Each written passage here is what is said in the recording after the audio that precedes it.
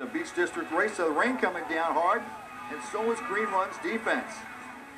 Tallwood, Lewis Floyd the fumble, and Andre Jerry recovers for the Stallions, and then this kickoff return, Arsha Gilchrist goes practically untouched, 80 yards for the touchdown, and that is off to the races.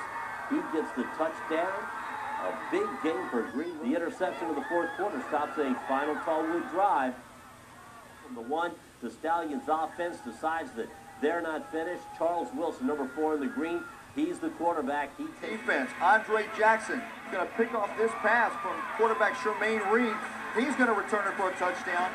13-7 Green Run. They go on to win the night by a score of 20-7 over Tallwood.